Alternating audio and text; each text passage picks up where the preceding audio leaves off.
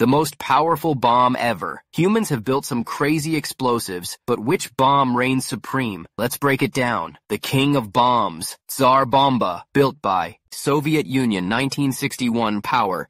50 megatons of TNT, 3,800 Hiroshima bombs, shockwave, shattered windows 560 miles away, and circled Earth 3 times, mushroom cloud, 40 miles high, 7 times Mount Everest. Fun fact, it was supposed to be twice as powerful, but even scientists said that's too much. How powerful is 1 ton of TNT? 1 ton equal destroys a house. 10 tons equal flattens a park. 1 kiloton, 1,000 tons, equal levels a neighborhood. 1 megaton, 1 million tons, equal wipes out a city. Now imagine 50 megatons. Why was it so powerful? Hydrogen bomb, H-bomb, fusion power, more energy, less fallout. 97% of its explosion came from fusion, making it the cleanest nuke ever. Other insane bombs, Little Boy and Fat Man, Hiroshima and Nagasaki, 1945. Only 0.015% as strong as Tsar Bomba, Moab, mother of all bombs, USA, 2017.